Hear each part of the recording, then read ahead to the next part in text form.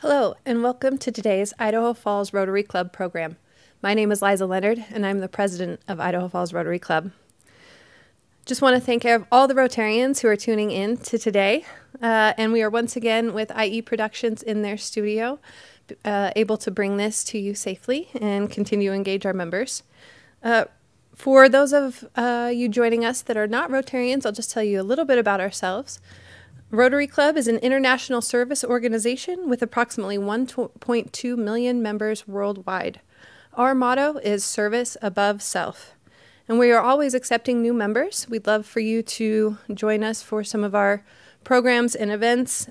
Please find out more by visiting our website, ifrotary.org. We just have a little bit of club business this week, and then we will get right into our program. Just want to make sure that everyone is receiving the club emails. We recently updated our system and want to make sure that you are getting the information you need. If you are not receiving emails, you can reach out to us again on our website, ifrotary.org, or please message us on Facebook, and we'd love to help you with that process so that you're getting all the Rotary news and communications. Please also mark your calendar for an upcoming service project that our club has planned. We appreciate our service committee, particularly Josh Johnson, for helping us put together a blood drive with the American Red Cross. That will be scheduled on Thursday, March 11th from 1 p.m. to 6 p.m., and we'll send you information on how you can sign up to donate blood or volunteer for the setup or takedown of that event. We appreciate all Rotarians who are willing to donate and participate. Now, I'd like to turn the time over to this month's program chair, Brad Kramer, to introduce today's speaker. Thank you.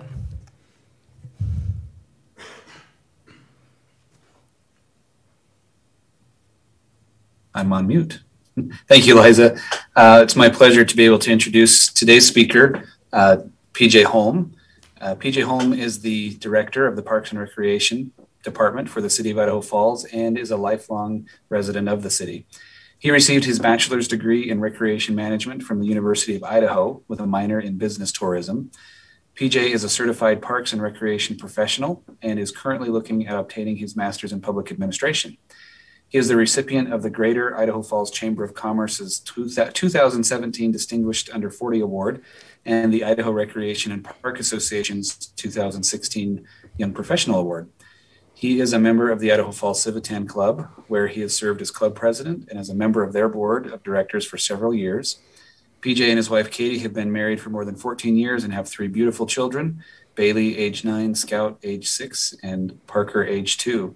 And this is not in his bio, but I would just add as a coworker and colleague of PJ, is just also a fantastic person to work with, and looking forward to what he has to say this afternoon. PJ? Thanks, Brad. Appreciate the introduction and the kind words. Much appreciation. Thank you to the Rotarians for having me today. I really look forward to having an opportunity to come and talk about the Department of Parks and Recreation and City of Idaho Falls and some of the great things that we do in our community and some of the things that we've experienced over the last year and what we've got ahead. So thank you so much for having me, and let's go ahead and get started. So. In today's presentation, what I'm going to talk about throughout is going to be what exactly Parks and Recreation does in our community, the effects that COVID-19 has had on our department, as well as challenges and trends in the industry, funding for our department, and then what do we have coming up in the future, what's on the horizon for Parks and Recreation in Idaho Falls. So we're going to go ahead and jump into it. A little bit about myself. Brad gave a bio on me, so you did hear some of that. But I'm born and raised right here in Idaho Falls, and absolutely love this community. I did leave and go to the University of Idaho for a few years up in Moscow, and loved my time up there. But had the opportunity to come back down to Idaho Falls and work for the Idaho Falls Family YMCA for about 10 years before I started with the city. Which I've been with the city for 7 years now. And so I've loved my time here. I've been the director now for just a little over a year, almost a year and a half. And it's been an experience. It's been a trying time through the COVID pandemic. And, it's been a great learning experience. But luckily I have great fellow directors to lean on, like Brad and several other directors in the city that make my job a lot easier to learn and progress in as a director. So I've always been an Idaho Falls Parks and Rec kid. One of the things that I always like to say, that some of my first memories of Parks and Recreation was when I was young, and I remember summer months playing junior day golf, and my brothers and I had two older brothers getting on our bicycles and using bungee cords to strap the old pull behind golf carts to our bicycles, and we'd ride from our house to Pinecrest Golf Course, play junior day golf, and then it was kind of a race home so that we could watch The Price is Right. And that was kind of our Monday morning experiences as we were kids and in those summer months growing up. So had some experience with Idaho Falls Parks and Rec there. I also did my Eagle Scout project for the Idaho Falls Parks and Recreation Department. The wood signs that you used to see at a lot of the parks and throughout town, the very first year that those were routed out and put out into our community, I actually did the prep work for that, sanded, painted, and varnished all of those signs the very first year that they were put up. So great program and another experience with Parks and Recreation. I never would have imagined being the director of this department. I always wanted to be part of the department, but this is kind of beyond my expectations of what I ever thought the role I thought I'd have here with the Parks and Recreation Department. So that's a little bit about myself. Park and Recreation Department. Some of this might sound familiar. I know you've had my predecessor and folks come and report about Parks and Recreation in the past. But I just kind of like to talk a little bit about not only what's coming up, but what we do in our community. So we have 57 parks, 37 storm retention ponds, 25 snow dumps, 48 right-of-way properties, 2 cemeteries, 21 pavilions, 26 miles of trails and pathways, and expanding now with our future canal trail program, or canal trail that we're getting ready to start this year. But with that trail program comes 38 miles of canal bank that we also maintain as well. So 26 public restrooms, 21 baseball and softball fields, 11 tennis courts, 6 pickleball courts, a PRCA sanctioned rodeo, 22 soccer and football fields, disc golf course, 3 PGA golf courses, short course as well with that, aquatic center, ice arena, recreation center, Idaho Falls Zoo, Sandy Downs, Idaho Falls Raceway, Noyes Park, 7-mile OHV trail out there. We have 26 playgrounds that we're constantly trying to keep safe and compliant, 2 fishing ponds, and a small bike park that's out at Ryder Park. So we have a lot of facilities and a lot of offerings for our community. Our department is broken into 4 different divisions. Parks and Recreation, I guess, is broken into Parks and Cemeteries Division, the Recreation Division, Golf Division, and the Idaho Falls Zoo.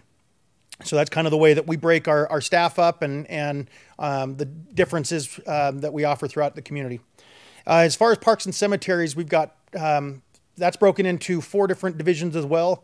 Park Maintenance, which is basic maintenance of all property that we'll talk about throughout the presentation, well as a horticulture and urban forestry department, which maintains more than 25,000 trees in Idaho Falls and hundreds of flower beds, hanging baskets, and flower pots around the community.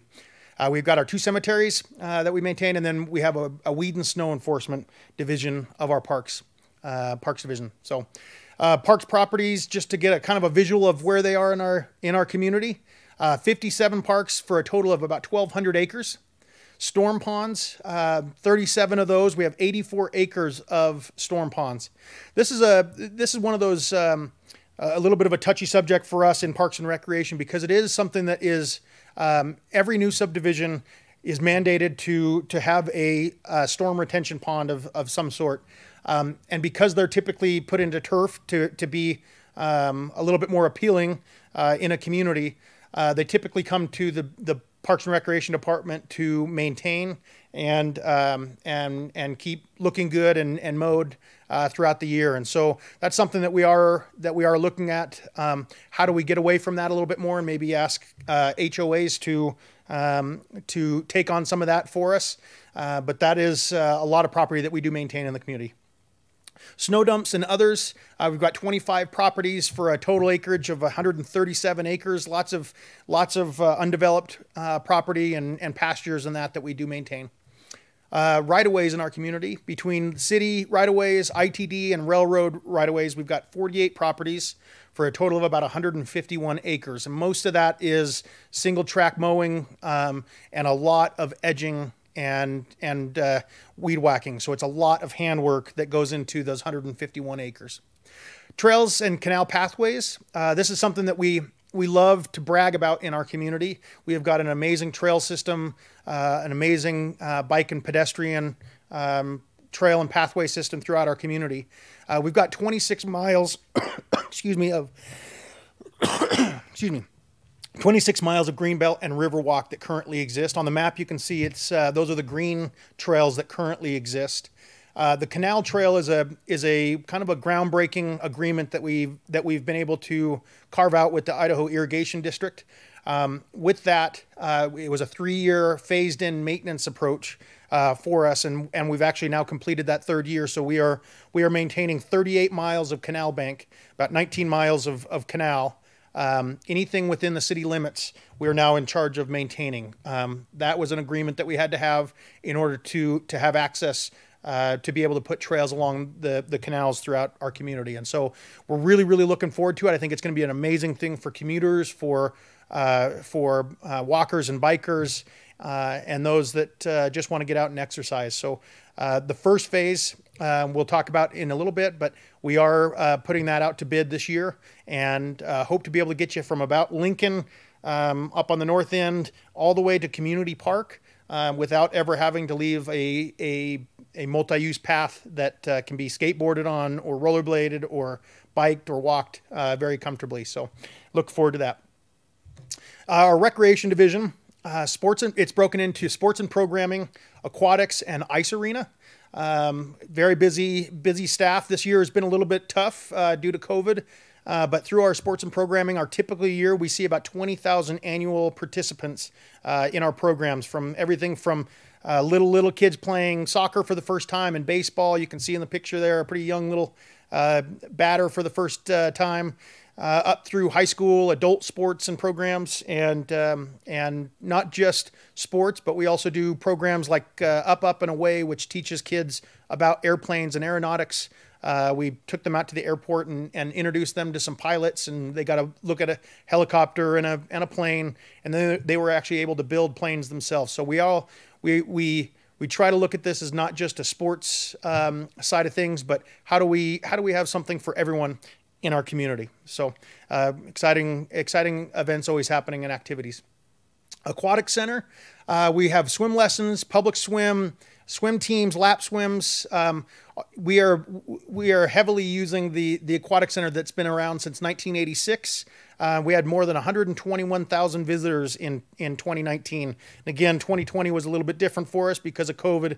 It hit us pretty hard. So I'm using kind of our year numbers from before just to give you kind of a better idea of exactly how busy our facilities typically are. So. Reinhardt Splash Pad. This is one that I'm excited to unveil into the community this year. We're hoping that the open date will be on or before May 31st, which is Memorial Day. And it's going to be over in Reinhardt Park on the west side. And we are so excited. It's taken us a long time to finally get moving forward on a splash pad. But I think it's going to be an amazing amenity for toddlers and kids and teens in our community to really be able to have a place where they can cool off in the summer and do it in a safe environment. So looking forward to that. Our ice arena, we have skate lessons, public skates, figure skating, hockey. That is a busy facility over there in Toffus Park. We're open typically on a daily basis from 5 a.m. to 1 a.m. So we have about 20 hours of operation a day. We have young kids coming in early in the morning, having to get up and get on the ice.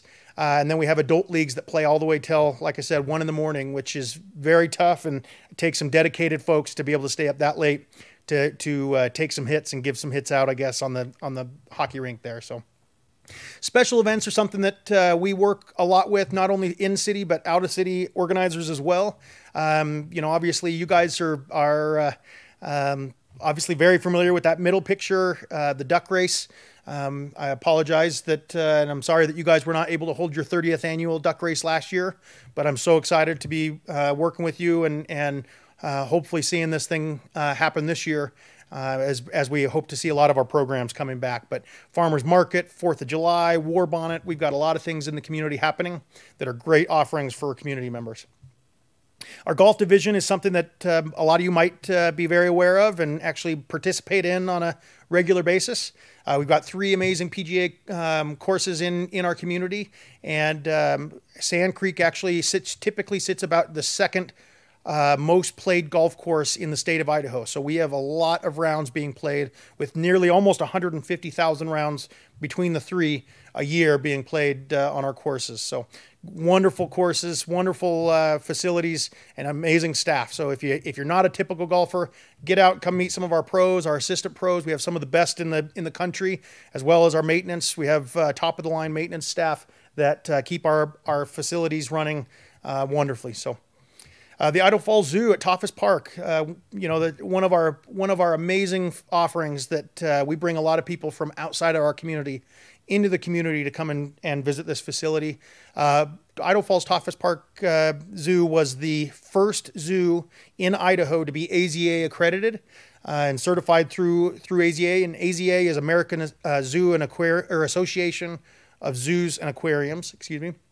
Kind of the governing body of zoos across the country. And then also we recently purchased an administrative building for the zoo and the Zoological Society to be able to share for better collaboration, better fundraising and planning into the future. At the zoo, we've got more than 320 individual animals, about 120 species, and 44 of our animals are National Species Survival Plan, or part of that plan, which is something that was a program developed by AZA to help ensure that certain select species survive out in the world, those that are threatened and endangered in the wild. It's a great place to be able to regain I guess a better number of those, I guess, in the world. Sorry, kind of spaced some wording there, but also associated with the zoo, the city purchased fun land from the private owner last year, or two years ago. Obviously, COVID made it so that there wasn't a whole lot of movement over there last year, but we have an amazing committee that is set up for a restoration of Funland, led by some amazing folks in the community. This is the front page of our website. If you visit funlandathezoo.com, you can donate to improving Funland in the future. You can follow our restoration of the facility. But we really look forward to making sure that all of our rides are up to par, as safe as possible, but that we can offer programs or offer experiences, to folks in the community that have probably experienced that as kids, as adults, as grandparents, and we want to bring all that back together and really have a gem there in Toffus Park for generations to come. So 2022 is the 75th anniversary of Funland. So that is what we're going to shoot for our opening date. And I think just stay in contact with us, because it is going to be a fun ride, and it's going to be a beautiful facility when we get it back opened up. We had some pretty big effects from COVID on our department, and the industry as a whole was a tough one for Parks and Recreation. There's actually a lot of departments that have not offered a single program to their community since last March. Folks that are still waiting for it to be safe and able to do so. But I'm sure that several of you, probably everyone in today's Zoom, saw something in a park around Idaho Falls last year, or somewhere around the community, on the side of the road, a right-of-way that you were not pleased with. And I can tell you that you are not alone in this. It was very hard for us as staff to understand or to grasp what the pandemic had done to us and our staffing. I'm going to talk a little bit about our numbers and why it looked the way it did. around the community, but we did our best, and we were going to continue to try to make sure that Idaho Falls stays as beautiful and manicured as we possibly can make it with the staffing that we have. So the Park and Recreation divisions both took some big hits. We had to cut $750,000 out of our budget mid-year last year, just knowing that predicting that revenues were going to be down.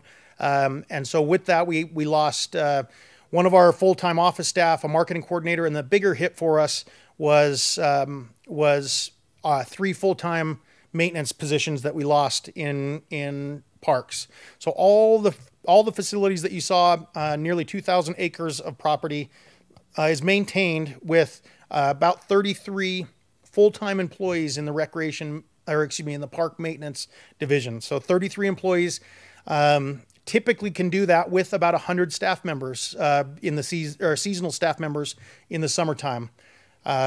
We typically sit between 95 and 100. Last year, we had to cut that to 30 employees. So we had 30 seasonal employees, typically teenagers or retired folks that are looking to pick up some work in the summertime.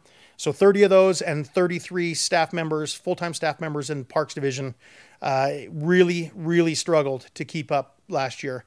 We had to reduce our maintenance on right-of-ways and storm retention ponds, which we heard a lot about. We're going to try to get back into, like I said, bring those back up to the right standard.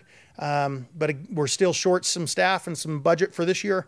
So we're going to do our absolute best. But the Aquatic Center was closed and the Rec Center were closed for 10 weeks at the beginning of the pandemic. When we reopened, we were very limited on what services we could offer and what programs we could offer. Public and lap swim dropped at the Aquatic Center from about 27,888 swimmers in 19 to 7,024 in 2020.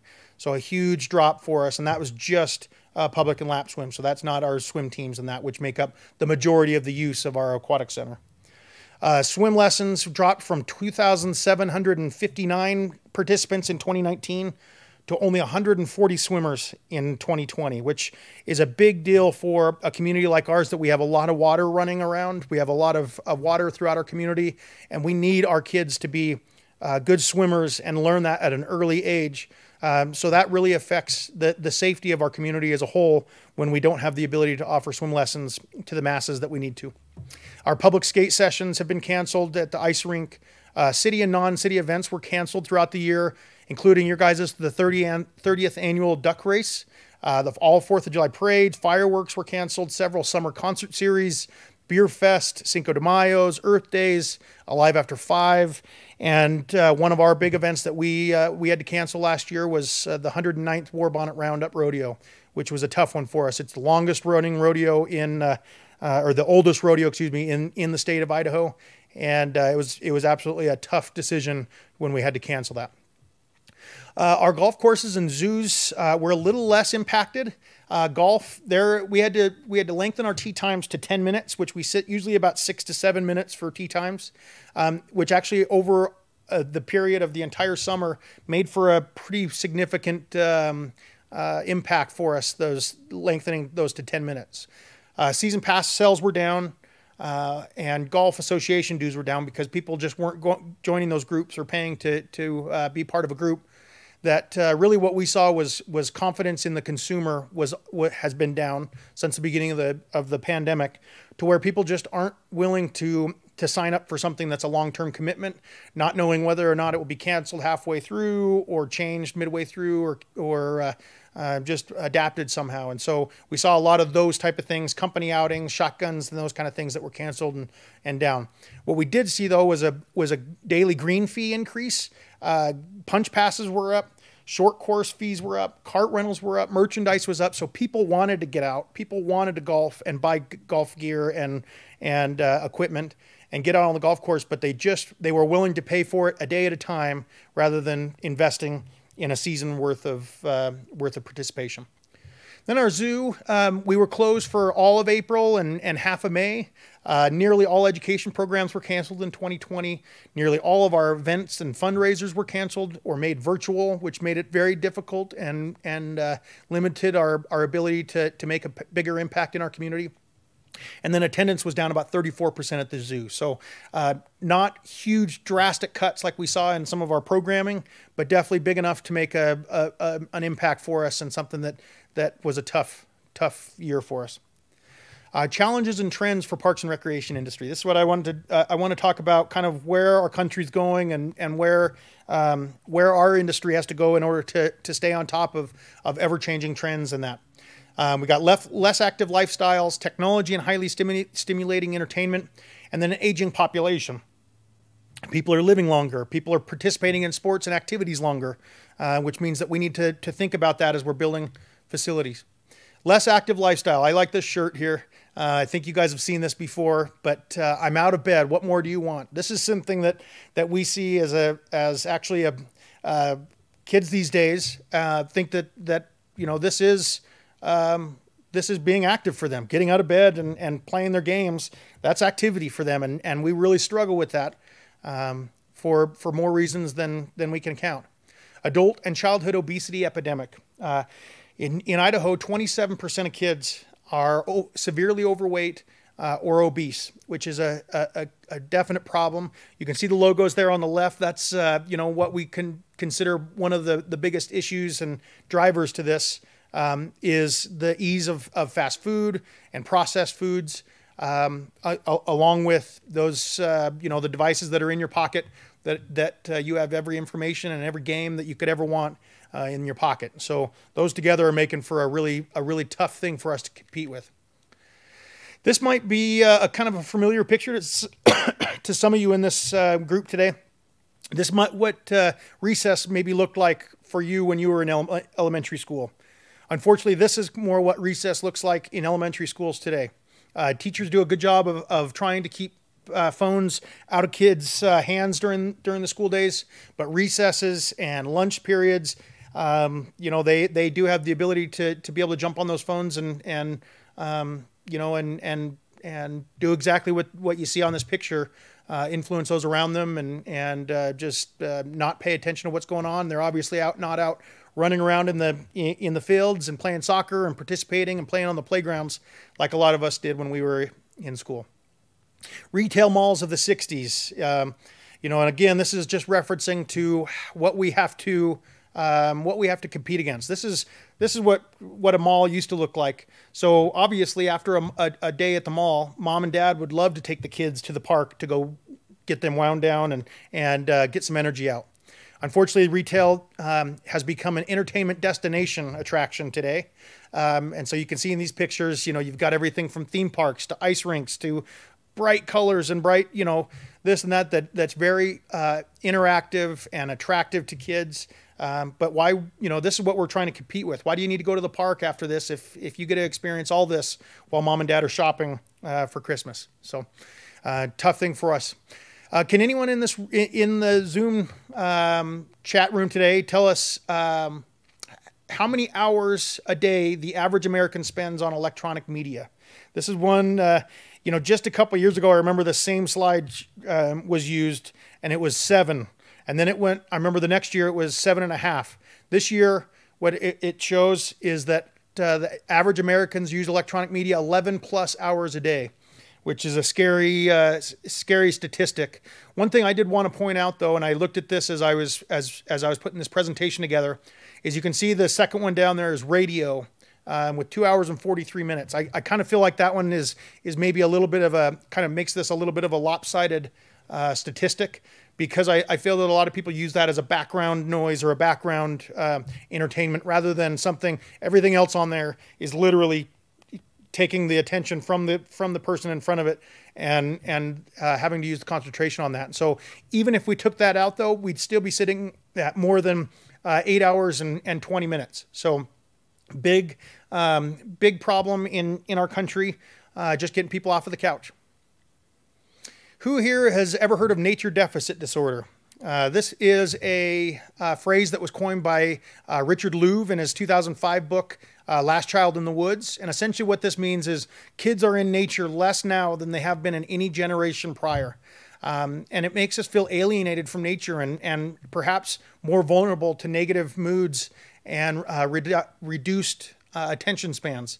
Everything kids have nowadays is instant. If they want to find out an answer, they don't have to go dig around in a mud pile to figure out what happens to something if it's covered in mud or whatever. They can Google it and see it immediately and see videos of it and that. So it just takes the fun and the learning and the experiences out of being a child.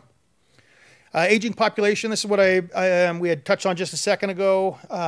People are living longer. Life expectancy in 1950 was 66.2 years. In 2020, it's 78.9. So it's increased 12.7 years in about 70 years. And that's a great thing for folks that are getting a little bit older. But it definitely, like I had said, changes what we have to offer in Parks and Recreation, because we have to now have programs that can move at a little bit slower pace, or that can be done at different hours throughout the day to accommodate folks that are getting a little bit older.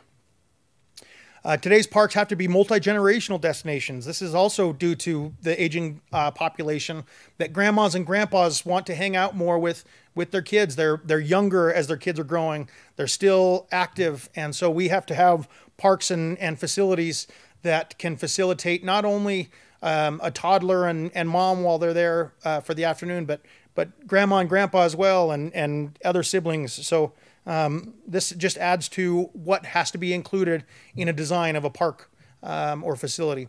And then today's parks also need to provide a balance of both active and passive recreational opportunities. Some people like to just sit in a park and relax and enjoy nature. Some like to go to play soccer or basketball or baseball, just to be able to get out and have some social interaction with other folks and get some exercise. So we have to be able to offer both a very good balance of that. Development trends. As we all know, Idaho is booming right now. The community is growing as fast as it possibly can, it seems like. Anywhere you go in the community, out into what used to be farm fields, are now subdivision after subdivision, which is absolutely amazing to see and great for our community. But we want to make sure that as we do so, we remember to include things like pathways, and we want to be at the table to help with the planning of those, so that we can help incorporate some of those facilities that help get people out and recreating. Do you remember a time when we used to walk or ride our bike to places you wanted to go? Well, nowadays, you can't even walk up the stairs to get to your fitness facility. This is a real fitness facility that is in Los Angeles, and it's about the kind of the epitome of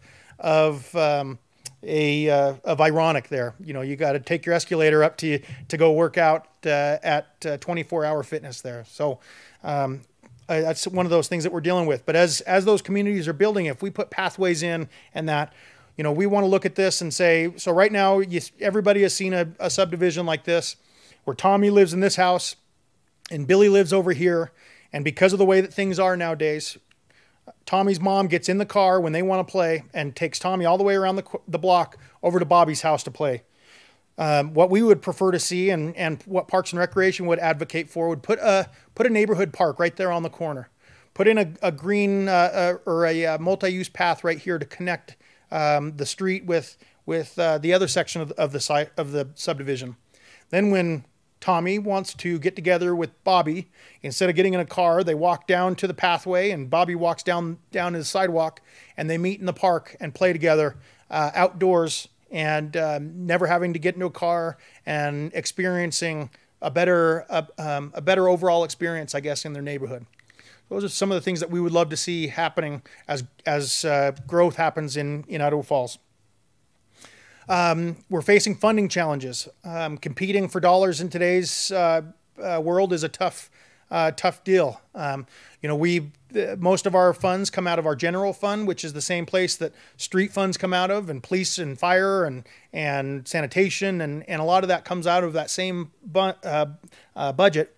And it makes it tough because there are aging infrastructures in Idaho Falls, and there is the need for public safety enhancements and we need a police station in our community. And so these are funds that we're competing with, that when you say, hey, I would like to put a little bit more money into a park, compared to somebody saying, hey, we need this to be safe in our community, it's a tough sell almost every single time. So because of that, grants are critical to help pay for large projects in our department.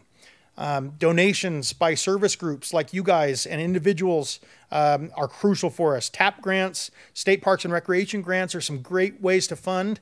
Most of them have matching funds that are associated with those, but some don't, mainly donations. And we absolutely love partnering with service groups and individuals to really to stretch our dollars to go further and to improve our facilities around our community. So on the horizon, one of the things that we're going to talk about a few things that are on the board or on the on our plans for this year.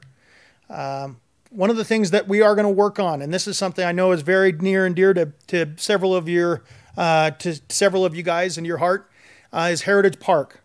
This is something that has been a delayed, long time park that has been a little bit of a troubling park for some of us in the city, and I know it's been frustrating for you guys. And I want you to know that the city is 100% behind and dedicated to getting this park done. We are going to do everything we can to progress this thing along this year, as much as we possibly can. I know that it may have felt like it's become stagnant between the administration change with myself coming in as the director, trying to learn some ropes and step into my predecessor's shoes, as well as COVID has really just slowed things down, made it really tough to get together and have meetings and talk about the future when it's over Zoom. And it just, I feel that Zoom meetings sometimes can take away the creative juices that happen when people get into a room together and really can talk about the future of a park or a development.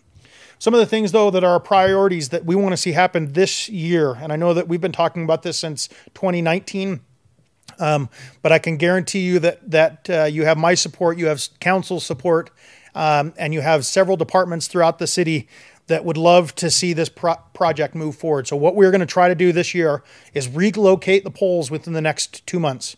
We have ordered the poles. I know that's been something that's been brought up over and over and over for a long time. The poles have been ordered. They have been shipped. We waited pretty much all of last year for them to be manufactured and ordered and get our exact alignment done so that we could have those poles built exactly to spec. They are here. We wanted to get them up in December. The freeze hit and they couldn't dig any longer. So we are on the queue to be the first project happening as the ground thaws over there. We're going to get those poles up, and from there it's moving into more park development, I think, than we've seen in the past. So we need to finish and finalize our fill amounts in the park. We need to complete subgrading and final design. And then what we want to construct the waterway and water supply, Snake River Stream, that's going to be on the north end of the park. We would like to see that installed this year so that we can get irrigation in and really get seeding done, and the trees that your club wrote a grant for, the Rotarian trees. We've got to get those. Those are coming in this spring. We've got to get those in the ground and get them watered. So irrigation is a top priority for us. We want to see irrigation, water brought in, and start getting that ground finalized to where we're seeing a park by the end of 2021. So we're really excited about that, and I hope that gives you guys a little bit of information about the park, maybe put some concerns to ease. But I've been working with Kevin Call. I've been working with several folks throughout our community to really try to push this thing along and get it going. So I can promise you that we are working as hard as we possibly can at this point. Moving forward, we are getting this thing done. So Idaho Falls first splash pad. We talked about it a little bit earlier at Reinhardt Park, hopefully opening by May 31st. So you can see there on the right, that's kind of the layout of it. It's kind of a kidney bean shape. About 2,500 square feet of play area. It's going to have a little stream that runs through the middle of it. That's kind of that oblong ribbon that goes through the middle, and just some great aspects to this that will be wonderful for several generations or several age groups, I guess, in our community. We've also, one thing that I've tried to incorporate into this, excuse me, is you can see in the back there a water tower. We are having that made up to look like our water tower that we have in Idaho Falls that is being replaced with a newer, safer water tower. And so I thought it would be kind of a fun thing to throw a little memory to that here on the splash pad. So I think that would be a kind of a fun little feature that people will really enjoy. Construction of the Idaho Canal Trail. This is something I mentioned earlier. Again, what we're hoping to get done this year is going to be from Lincoln down by Pinecrest Golf Course, down behind like Linden Park Elementary School, down to about 14th Street behind Lowe's to Holmes, and then down Holmes to Community Park. So that is kind of our phase 1 and 2 that we hope we have funding for. It's about to go to bid, and we are just excited to see that come to fruition and put some brand new trails and pathways right through the heart of Idaho Falls. So we want to complete our renovation of the dog park. We have it scheduled tentatively for a ribbon cutting planned in May. We've had some great additions. We've put shelters in each of the different kennels. We actually added a third bay so that we can usually we typically need to take one bay out of use to let grasses recover and for maintenance. So we built a third so we can always have one down if need be and 2 open. But you can see dog tunnels, new picnic benches, shelters so that people can get out of the sun. We brought in water, so now the dogs and humans will have drinking fountains in the facility. We've got a restroom out there.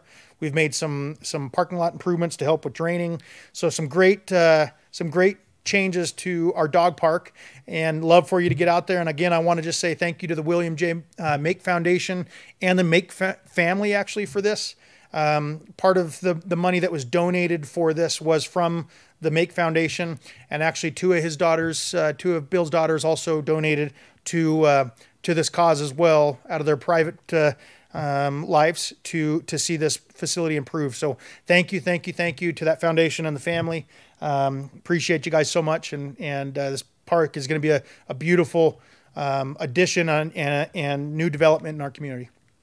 A couple of things that aren't so glamorous, but that I wanted to mention: new irrigation system at Pinecrest.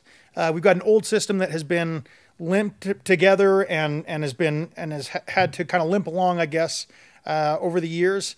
And it is finally time that we've got the funding available to replace it. It's about a $3 million project.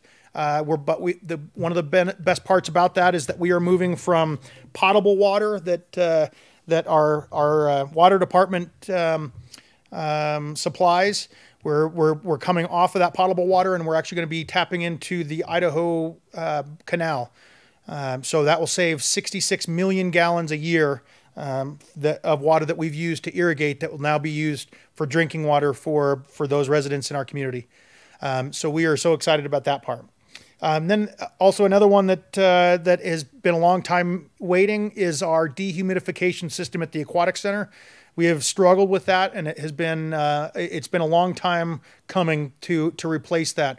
The air quality over there has been poor, and we want to make sure that we have a safe environment for folks to swim in, kids to participate in swim teams in, and so we're really looking forward to having some nice new clean air and a new dehumidification system over at the Aquatic Center. And then obviously Idaho's oldest rodeo. We love the War Bonnet Roundup. The 110th will be this year. We'd love for all of you to come out and join us August 5th, 6th, and 7th of this year at Sandy Downs.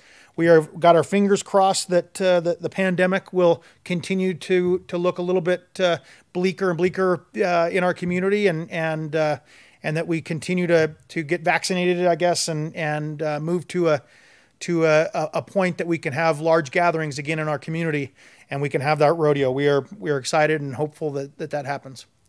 How you can find us, if you ever want to find information about Parks and Recreation, email. We do a weekly Discover Idaho Falls newsletter that goes out to about 10,000 folks. We keep it strictly Parks and Recreation related, so it's you don't have to read through a bunch of other information of what's going on. It's a great email.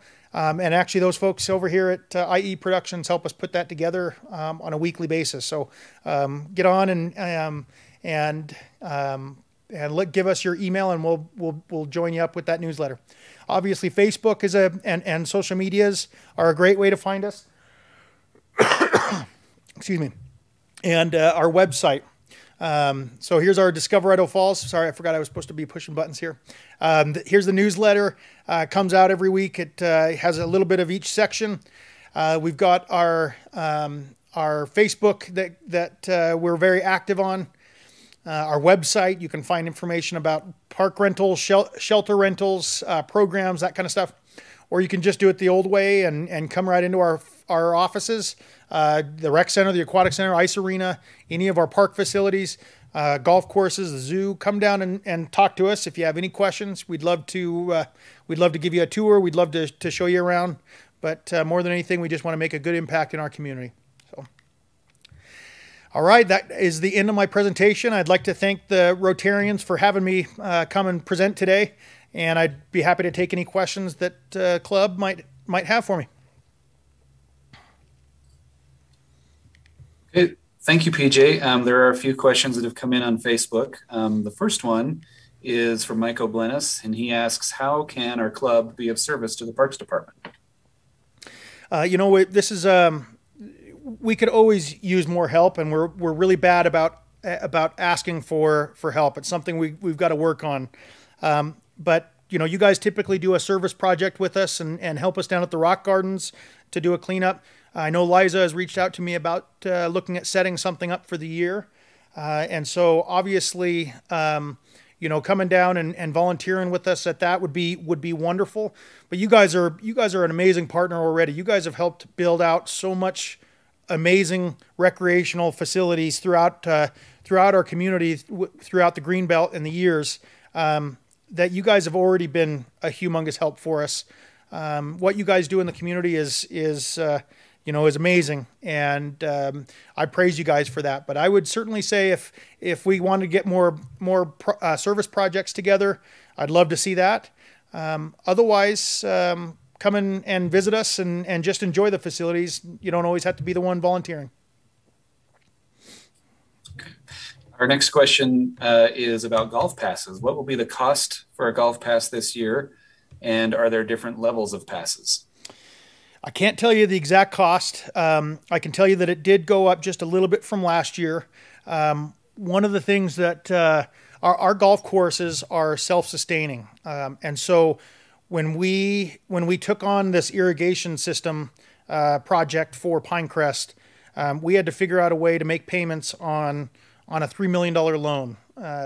We are doing some internal loans from the city, and so it is going to cost us very little as far as interest rates go. But for that, we needed to be able to build up our capital improvement fund to be able to make those payments that we've got to do for the next 10 years. And so I think each pass maybe went up $60 this year. There will definitely be different levels, whether it's weekends, 5-day, 7-day, age brackets, all that should be the same, but you'll see just a little bit of an increase but every dollar that is part of that increase goes into upgrades and capital projects for golf. Okay, thank you. So the next question is also about golf. This is from Scott Holmes. He says, the National Golf Association stated about a 12% increase in rounds played in 2020. What happened in our community to be down compared to the nation? It actually, rounds were not down much. What we saw a huge increase to the number of new golfers that we saw. And so what we saw was less of people playing with their season passes. We see people that play 100 rounds a year. We didn't see so much of that. We saw a lot of first-time golfers and a lot of new people trying out the game. Obviously, when the pandemic hit, we found that golf, and I would never have guessed this, but golf was almost pandemic-proof. Other than us lengthening our tee times to be able to give a little bit additional spacing between, that was probably the biggest key for us, Scott, was that lengthening. But Just that alone made a big difference. But we saw a big increase in first-time golfers. So I have a feeling that this next year is going to be pretty crazy at the golf courses with those that maybe got hooked last year and everybody else coming back that has been playing golf. Thank you. So our next question is from Kelsey Salisbury, and this has a question and some explanation. It says, any discussion to build a multi-use sports facility in town that can be used for various tournaments, games, practices, and events?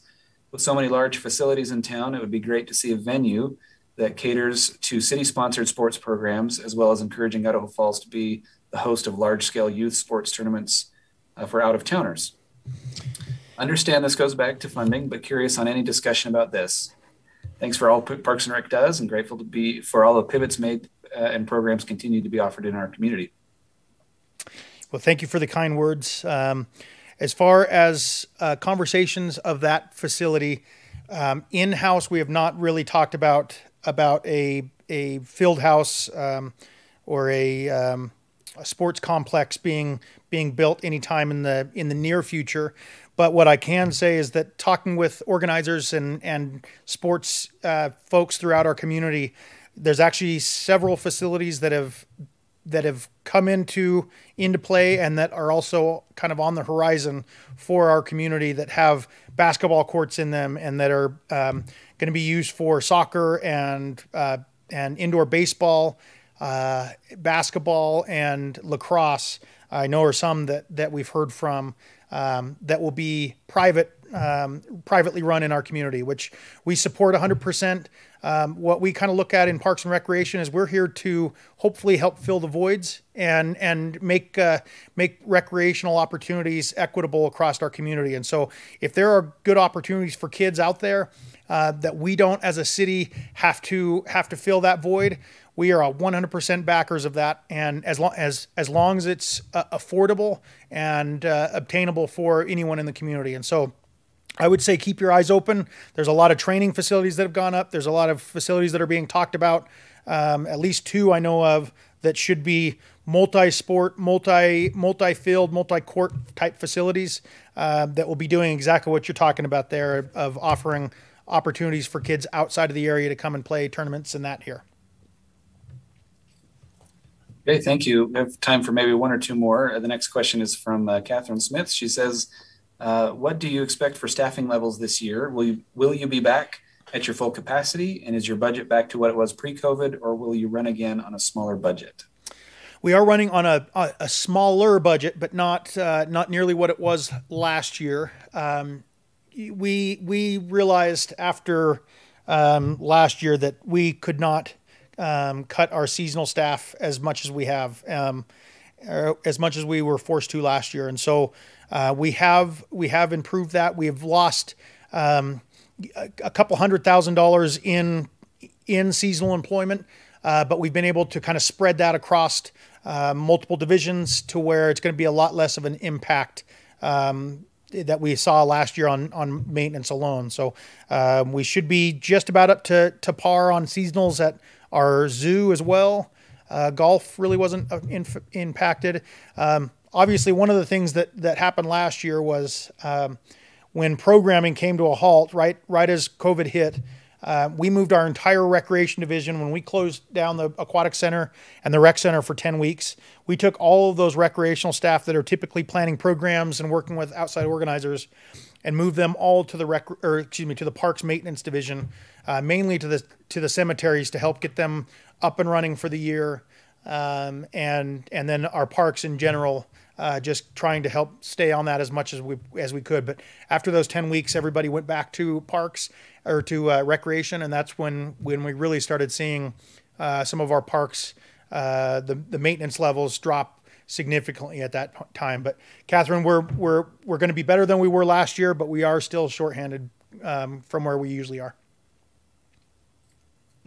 I think there's time for this one final quick question from Lindsay, and that's, are there any plans to allow cross-country skiing and snowshoeing on the city golf courses? That is something that I have tried to, let's see, it's kind of touchy because our golf courses obviously are public and fall underneath the Parks and Recreation Department. So me with a recreation background, I want to see those things used for that exact purpose.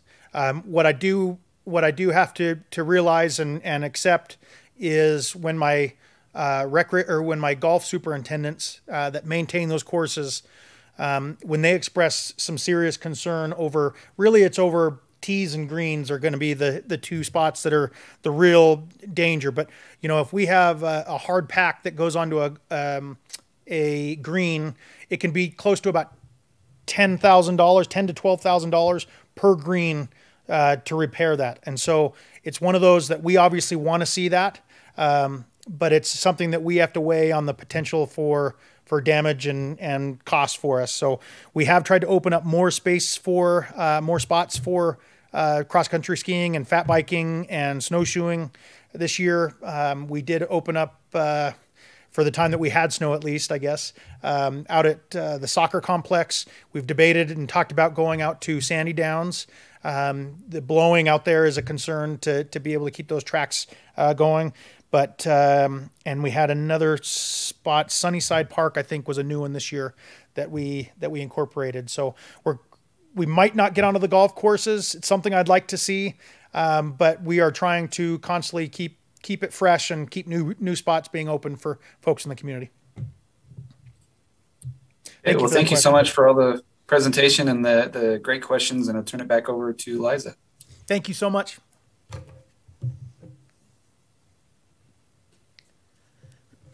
Well, thank you, PJ. Really appreciate your time and all that the Parks and Rec Department does to beautify our city and give us lots of things to do. We also appreciate your collaboration on the projects that Rotary cares so much about, including Heritage Park and the expansion of the Greenbelt. It's always wonderful to have a great relationship with you and the department. We really appreciate that. Thank you also, Brad Kramer, for arranging today's program. I did want to take just one moment to let fellow Rotarians know about a passing of one of our members. He hasn't been a member of our local club for some time. I didn't know this gentleman, but some of our more senior members might remember Lester Keel. Lester Keel was a prominent businessman in the Idaho Falls area for 45 years, but most recently was living in Texas, where he and his wife settled in just the last couple of years. But some of his history in our community does include his time with the Chamber, with the Rotary Club, with the legacy of the duck races, and I'm sure there are some members who really value the relationships that they had with Mr. Keel, and just wanted to pass that on to the rest of the membership. We wish his family and his loved ones well at this time. I wanted to mention that next week we have another program that we will be broadcasting here on the Facebook Idaho Falls Lunch-In page and on the IE Productions YouTube page. Another program arranged by our program chair, Brad Kramer. Next week, please tune in when we hear from Wyatt Schroeder. The topic will be affordable housing and homelessness in Idaho Falls, a very topic for all of us to hear about. We thank you again for tuning in today. Thank you to IE Productions, and we'll see you next week.